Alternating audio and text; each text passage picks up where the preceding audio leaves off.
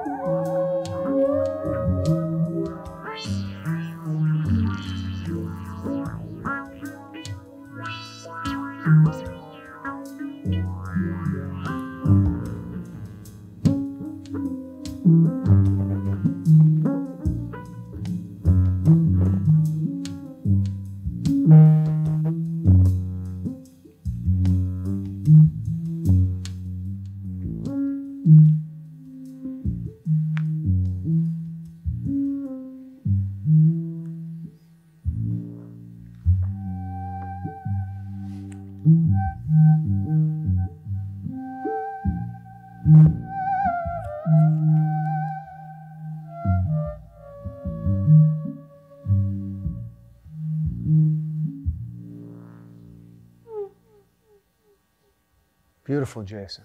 Beautiful. How about you come over to the table and we'll talk a bit about you and the theremin. Ladies and gentlemen, a nice round of applause there at your homes for Jason Smeltzer. Thank you, sir, for being on the program. Thank you for inviting me. Oh, you know, how many times have we seen each other out at breakfast or to lunch or what have you and say, we have to get you on the program. It never ends, but here we are. Here we are finally. And before we get started, let's share with the folks where you're from. Are you from anywhere in particular? A lot of Scranton. Grew up on a farm about an hour away. A lot of time, a lot of growing up in a field. So we wind up being a high caliber tinkerer is usually how it makes sense. But a lot of Scranton. But the early years on a farm, like a dairy farm or primarily organic produce, but also a lot of engineering going on that farm. It's like farm has a lot of, like, this would almost make sense on that farm. Oh, wow. So a lot of creative individuals, a lot of engineering minds. And a lot of one-off. One-off. 1 degree off from... from normality? Yeah, something. Which is good, I think. By farm standards. Yeah, by farm standards. I like it. And you've been in the Scranton area for quite some time now. working with a lot of artists and musicians over the years. Anything I can get away with is usually whatever. Well, I love it. Every time I've ever seen you perform, it's always been breathtaking and very also compelling, you know, how it all works. So tell us a bit, you know, first of all, how you got into it and then how it works. How did you get into the theremin when you're up on the farm there? Well, the theremin is post-farm. Post-farm. We were graduated from college. Basically, essentially had a musical degree, among other things, and went into repair. I do a lot of, like, if someone in the Scranton School District or thereabouts drops their trumpet, it probably comes to me to be repaired. Oh, I didn't know that. So I had a musical background, but was not performing for quite a while. And always had a soft spot for the 20th century troublemakers, and theremin is something you'd run across. And this is going back about 20 years. Like you see a little bit more about theremin with YouTube and everything like that, but then you didn't run into it. And I was familiar with it, never heard much of anything, but also I had the impression it was a little bit of had its day, it was a bit of a dinosaur and didn't really exist anymore. And so it was just online. It's like, what has been done with that and so forth? And the main reason I am a thereminist at all is because 20 years ago, that guy was under $300. Bob Moog, who invented synthesis, for lack of better description, always had a passion for the story. The history of the theremin is unbelievable. But it goes back to the USSR, from what I know. Yeah, it's basically a product of the Bolshevik Revolution. Stalin and Lenin are both in the story. Oh wow! Yeah, it's not reality. Leon, right? Leon Theremin, yeah, Leon Theremin, or somewhere about that. And that was mainly it. It's like, well, let's see what describing it and so forth doesn't really work. So for under $300, and I wasn't performing, I never thought I'd leave the house with it, but locked into it. You really do need a musical background to even approach it. There's no mapping it out. That's middle C. There it is. That's what you get. If you go this way, it'll go higher. You go this way, it'll go lower, and it'll change. If my music stand moves, I have to retune. There's even a show once where for a subtle change, we dropped a piano lid down, and I had to announce to the audience that because of my proximity to the piano lid being lowered, that I had to retune. Otherwise, and I also wanted to specifically mention that I had to retune to the audience so I wouldn't forget that I had to retune, because I wouldn't have been able to play the piece with that change in the environment. Because it is a physical positioning sort of instrument, right? Everything helps. If someone walks by, they're helping. It's a little bit of a musical burglar alarm. It's volume and it's both, yeah. And frequency, and you control that. Volume is going this way, and articulation is going that way. Articulation, you call it. Okay. It's just a little more concise than volume. Frequency or what have you. And you were saying when you're not up on top of the theremin, it's at full volume. If you walk away from that au naturel, I have a few safety devices there to prevent that. But basically, this one's as primitive as you get, even though it's a Moog, but it's the standard. It doesn't have a standby or an off. It is on. And the closer you are to the articulating antenna, the quieter it is. So the farther away your hand gets, or whatever is preventing it, is full volume when you walk away. So if you walk by it, it's... And the frequency part, or the articulation, is that what you refer to as the frequency part? No, the frequency or pitch. Pitch. So articulation's volume and pitch. Yeah. That is the opposite, right? The closer you get, the pitch. The higher the frequency. Right. And it's about capacitors. For those who are engineering and electronic buffs, you're basically the other side of the capacitor. And I'm regurgitating information. Like, I understand it well enough to sound like I know what I'm playing. Basically, it's capacitance. Whatever holds capacitance, as it gets closer, gets it more excited. And in the theremin, capacitors are hooked to oscillators, which, as they get more excited, oscillate more quickly, thus raising the pitch. Gotcha. And somehow that works for the volume as well. Got you. And this is a precursor, as you mentioned, in a way, to the synthesizer.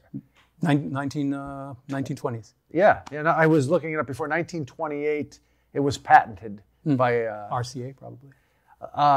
No, it was Theremin. Oh, he I did think, and then he gave rights to RCA. something like that. If you believe Wikipedia. Well, there's one book on the theremin. It's pretty well sought out, but there was before the Depression. The hope, and Theremin wasn't a great entrepreneur. He struggled quite a bit. The notion, I believe, from RCA was since it's very similar to a radio, basically Theremin was the radio science guy. And essentially they did have a radio that you could be turned into a theremin or a radio, or both, so you could play along with the radio. And they thought they would have a theremin in every home someday. And it was AM, I think, right? I'm sure this would still be in the 20s. Yeah, it had to be AM.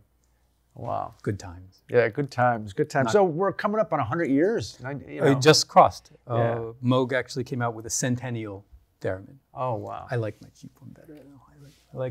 I even have one that was found in a dumpster that someone just put in a donation bin. Really? That's my favorite story. There was one time where I was doing something with a string quartet, and it came up that the first violinist actually has a Stradivarius. Wow, Stradivarius. So I was joking with them. It's like, I put my $300 theremin next to a Stradivarius and got away with it. You guys jammed? Yeah, we did. Actually, I did the Lorca with them among summertime. It was just like a little summer concert series that I managed to get reeled into. Summertime. O mio babino caro. Puccini. Puccini. You'd know it if you heard it. Yeah, I would. I love Puccini. Yeah, I'll try that for you. You'll recognize it. Well, the first piece that you played, was that improvisation or was that? Loosely based on a Garcia Lorca lullaby. Okay, great. Spanish theremin. Great. Talking about. Yeah, excellent. Now, how many are there, do you think, players, thereminists in the world? That's a good question for Moog. Even though there are other makers, but I think they're still pretty much I remember in an interview with the factory, maybe for the centennial, I don't know where I saw it, and the interviewer said, they said how many they sell, and it's kind of astonishing considering you don't see them. And the interviewer said, so are there that many people out there playing theremin? And they emphatically said no. No, it's there are many reasons why you don't see them. I say it's not a realistic instrument. With me mentioning that I had a musical background, basically you need a musical background and then you throw it away and then you apply all that ability to this strange noisemaker. And I just happen to be in a position to do it. How does the musical background help? For me, and probably most, it's vocal training is your nearest equivalent.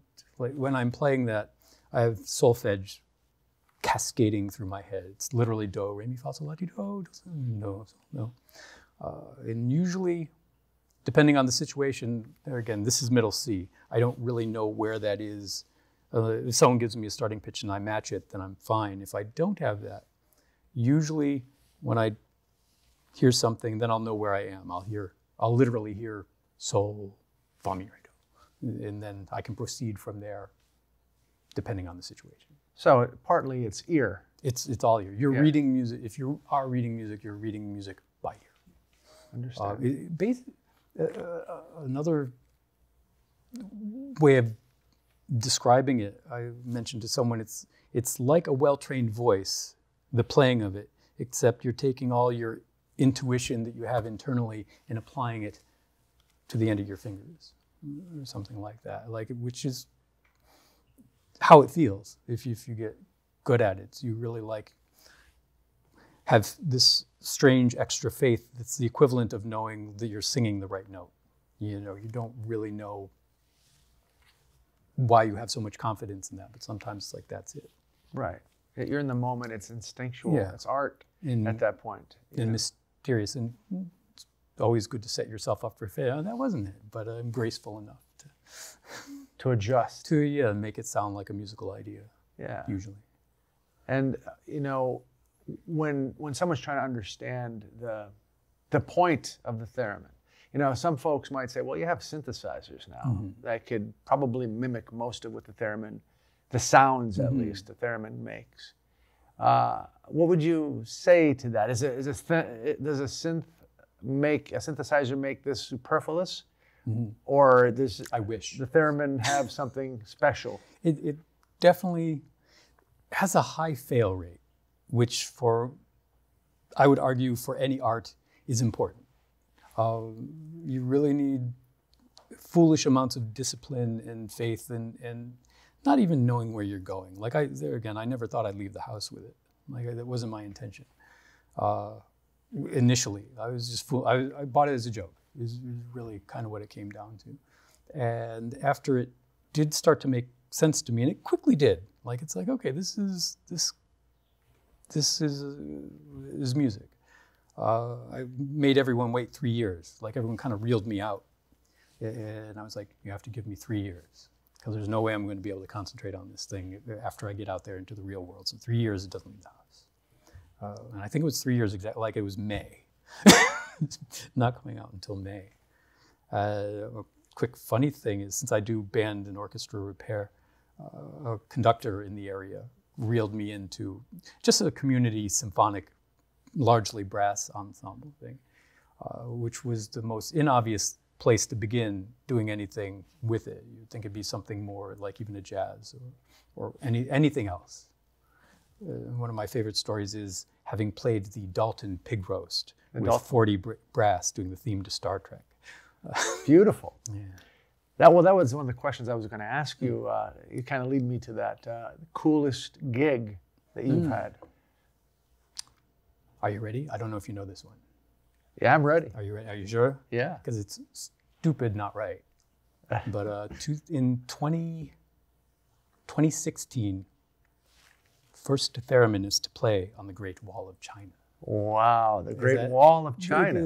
That's not even a believable platform. It's the Great Wall of China. Long story, but and there's one outlet. One outlet on the Great Wall. One outlet, and you wouldn't want to plug anything you cared about into that. It was just a sealed barrier of just arcane electricity that had, I'm sure we had to convert. Yeah, you must all have. kinds of things going on there. But yeah, one fortress down at the base. There's one thing that you can. A long extension cord? Oh, very long. Yeah. And it was like playing in a tornado. Like the wind that day was unbelievable. But were there a lot of folks around? It was an all-day event. It Yeah. was worth telling the story. I'll try to make it quick as possible. But along with Spanish theremin, I collaborate with a Chinese woman who plays a guzheng. And she also does acupuncture, so this whole Chinese medical aspect. And she's from the States, or she's out? She's from Beijing, but she's practically my neighbor. She doesn't live far away. And slowly we got to know each other, and I managed to reel her. She always seemed up for something, but it took a while to make sense.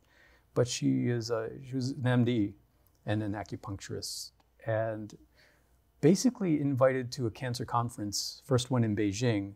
She knew the people organizing it. She went to school with the person who organized the Beijing one. So she kind of turned us into the house band. And from that, it was her dream that we do something on the Great Wall of China, which apparently doesn't happen. Like if you look up music happening on the Great Wall of China, we found one suggestion that maybe the chieftains did something there, and that's it. The chieftains, like it doesn't the happen. Irish group. Yeah, which is a little bit random. And the only way she was able to do it is she has a friend. She's knows her stuff. She's very well organized. What's her name? Kathy Wang. We'll have to do something with her at some point. Yeah, that'd be cool. I'm hoping to do a Chinese storytelling thing in the next year or so. So we'll keep you posted. She has a friend who has a choir, but he's also basically Chinese CIA. And he got it all put through. So we had an all-day event of music, dance, and his choir. But yeah, that's the one that stands out. That's the coolest gig. And what did Kathy do during that? Like she plays guzheng, sort of a Chinese zither. Guzheng is basically the equivalent of the piano here. It's national instrument. It's similar to a piano, though. Not similar, but it's as popular. It's as popular. Yeah. Like if you go to a music store, you'll see guzheng and pipa and things like that. Like even if someone wanted to look it up, how would you spell that? Do you know off the top of your head? I think it has multiple spellings, but there's a G and a Z and an ung. In there. A G, a Z, and an ung, folks. A G, a Z, and an Google that. The equivalent to the piano is that the hotels we stayed at while we were there would have a guzheng in the lobby.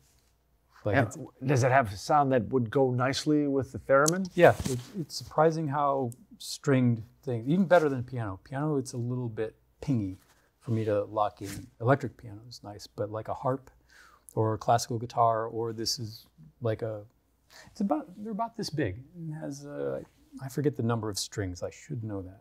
I think I might have seen her play out one night. It's very possible. Very possible. Yeah. Yeah, we should definitely have both of you guys Yeah, on that in the would future. be, we've been meaning to start doing more. We haven't done much since the pandemic, but. And what was that was the coolest gig, the Great Wall of China with Kathy Wong and her CIA friend with the choir. What was like the gig where you're thinking to yourself, boy, should I, are they going to, is Well, this the right? usually everything I do with this, it's so precarious. I was whenever demonstrating, I would say, always set yourself up for failure. It's more interesting if you get through it, if it's not a realistic possibility. So I'm very much more often pleasantly surprised how things work. Like it's like Spanish theremin that I told everybody, that'll be interesting, but it's not going to be good. But if you're loose enough, and you get the poetry of it, it's believable. That's a word I like to use when it's not an obvious choice. It's, as opposed to doing science fiction or something like that, doing something that's Right. Like the fact that I can do Elvis and I can, Well, that's sort of where I wanted to go in a way. A lot of people would say, yeah, that has an eerie sort of sound that you would hear associated with a science fiction milieu, but not necessarily. It's not just that. It is that often in films and other sorts of projects. A theremin you might hear when it's an eerie, spooky thing, but you're talking about how it brings emotion. Yeah, you can go there. And I'm sure you're going to show us in a bit how you could go there. But explain to the folks, I mean, you obviously enjoy the technical aspect of it, but there's the artistic aspect too. Try to explain to the folks what it gives you.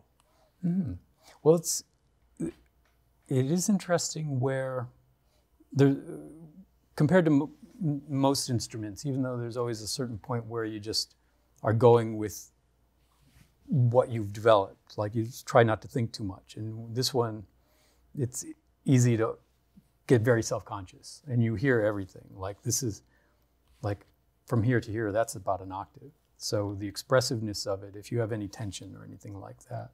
I used to be, in recordings, I used to even be able to hear it's like, I'm reading music. Like you can hear a tension because it's just so unforgiving. Along the lines of playing a Spanish piece, it's like you can't be stiff in Spanish. It doesn't equate. I'm losing what the question was, though. What it artistically, what it gives to you, what is so special about the theremin? Well, it helps that, and this would always apply to things I've done, is that if someone else is doing it, I'm happy with them doing it. So most things, to make it sound silly, it's like there's just less competition. So it's worth putting enormous amounts of extra effort into something where someone else isn't going to be doing it. And when you're playing it, do you have those moments where you just get lost in the sounds that are being created? Ideally. Especially for the freer stuff. Like I'm always usually applying repertoire or some sensibility or something like that, but the sooner you can kind of like get to that point of doing no wrong and knowing when to stop counting on that. Like there's a cutoff even for like the can do no wrong aspect where you're getting indulgent in the not doing wrong part of it. But it's case by case, I guess. It's really like I count on it, but at the same time I try to be prepared for it failing. Yeah, I get that mentality, and because none of this should work. Yeah, it's crazy. And I'm sure there are times when Jason Smeltzer and your theremin contraptions, for lack of a better word, all strung together with wires, become one. That was the hope. I was saying how a lot of this is a result of the pandemic, where I needed some accompaniment, and it became a nice enough of everything. Like I can live here for a moment, but without being fiddly, and then play, and then control a bit over here, and do something with my foot that no one knows I'm doing. And one big ballet, lack of better description. I love it. I love it. And any gigs coming up that folks might be able to come out and see? That storytelling one, where there's a project called The Old Stories, which doesn't emphasize Theremin, but of course it's a big part of it. It's at the Old Brick Theater. Should I do the whole description? Sure. It's The Old Stories at the Old Brick Theater. It'll be the end of July 30th, 7:30. And a gentleman by the name of Philip Mosley, who's always learning something from him. He'll be telling some stories. We'll be doing some Kafka, some Franz Kafka, some weird stuff, which that's another story even why we're doing that. One of my fairy tales that someone has illustrated in the last couple of years. Some Italo Calvino. I love Italo. Some of his folklore library, I guess you would describe it.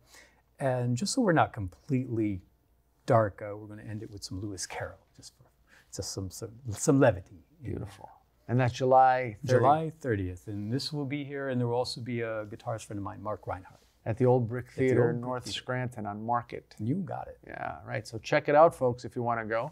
If you're watching this in 2023. So are you up for another piece? Yeah, let's do something weird. You want weird, right? Whatever you feel. Jason Smeltzer, folks, once again. And I'm going to let Jason just play us right out. I think that's the best way to do it. Thanks again for tuning in here on Electric City Television. My name is Lars Pugliese. I hope you enjoyed this installment, and we'll be back again with another one soon. Again, once again, Jason Smeltzer.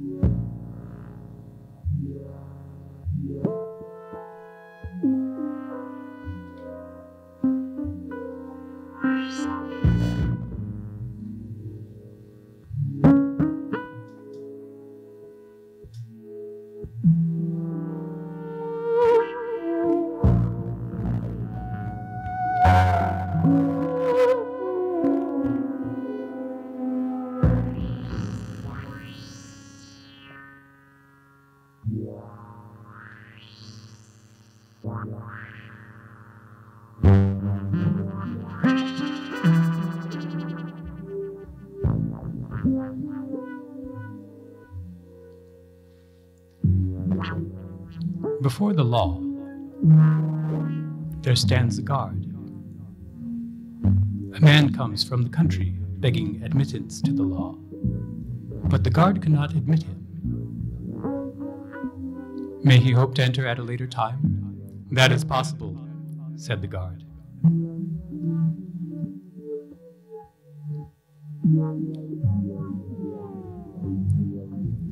The man tries to peer through the entrance. He had been taught that the law was to be accessible to every man.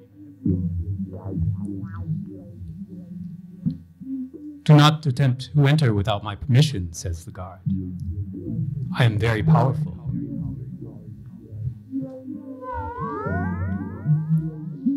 Yet I am the least of all the guards.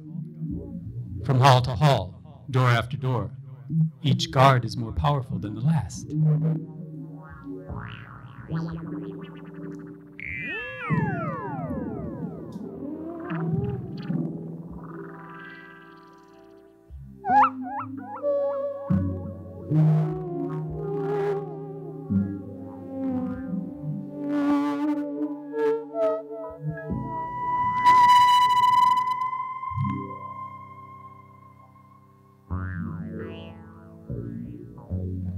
By the guard's permission, The man sits by the side of the door, and there he waits.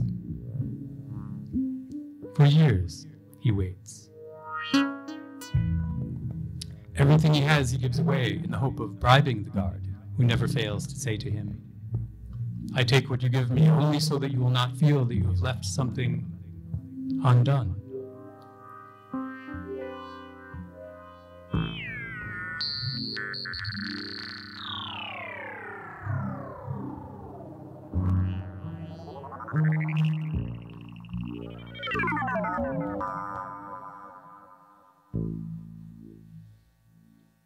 Keeping his watch during the long years, the man has come to know even the fleas on the guard's fur collar.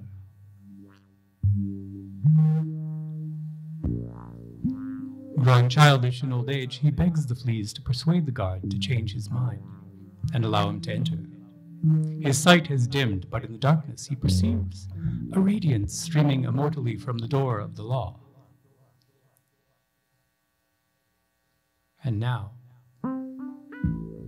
before he dies, all he's experienced condenses into one question, a question he's never asked. He beckons to the guard. Says the guard, "You are insatiable, what is it now?"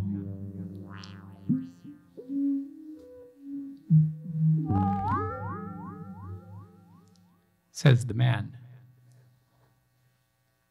"Every man strives to attain the law. How is it then that in all these years, no one else has ever come here seeking admittance?" His hearing has failed, so the guard yells into his ear, "Nobody else but you could ever have obtained admittance. No one else could enter this door. This door was intended only for you. And now, I'm going to close it."